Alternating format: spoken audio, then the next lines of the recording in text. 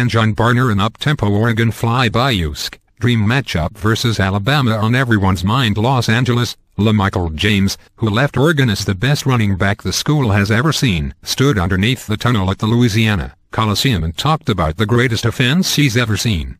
Kenjon Barner celebrates with teammates after scoring in the first half. AP, and really, what else could he say?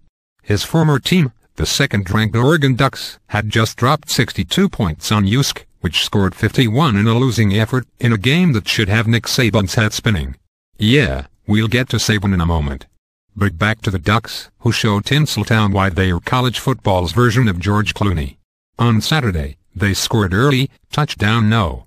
One came 1 minute, 5 seconds into the game. They scored often, 5 TDS by halftime, and they scored with ease, 9 TDS total on 12, not counting to that ended the half's offensive possessions.